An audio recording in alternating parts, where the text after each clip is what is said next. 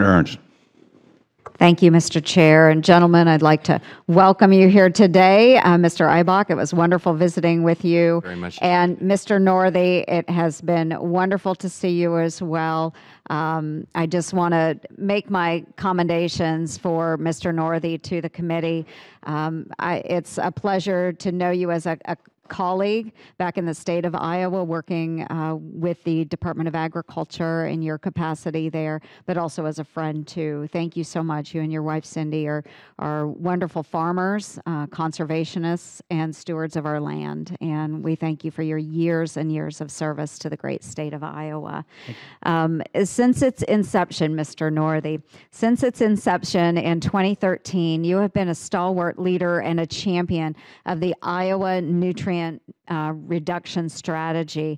And we've seen the positive impact of this relatively young program already, and we know that continuing our efforts to promote voluntary incentive-based conservation are going to yield results in soil health and water quality. And if you could just give us an overview on how has your work in implementing this program prepared you for taking on the reins at the NRCS? Thank you, Senator. It certainly has been a big part of our work at the Iowa Department of Agriculture and Land Stewardship the last 5 or 7 years. Prior to that, we have always been very active in the soil conservation effort, but as we saw some issues developing, whether it's Chesapeake Bay, whether it's challenges in the Great Lakes, certainly the hypoxic zone in the Gulf of Mexico, and then water quality issues within Iowa as well, we decided we needed to be able to be more proactive looking at water quality issues, and this is reducing nitrate and phosphorus in our rivers, lakes, or streams. Certainly the loss from our farms, but also our urban areas.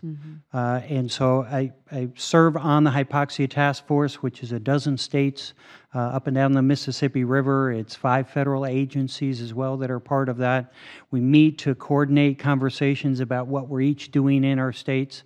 And one of the things we agreed to do was put together a nutrient reduction strategy within each state. And Iowa was one of the early ones to put that strategy together. Ours is built on a non-regulatory, proactive conservation water quality effort. So since that time, the state of Iowa has caught the vision as well, and now this year is up to $10.5 million direct investment in our water quality initiative in Iowa, which has allowed us to partner with farmers to grow cover crops. We have at the time the nutrient reduction strategy was begun, we had less than 100,000 acres of cover crops in the state of Iowa. This last year we were over 600,000 acres. One of our cost share programs this year is to offer 50% cost share to farmers that are interested in adding cover crops, and we had 1,000 farmers sign up for their first year of trying cover crops on their farms.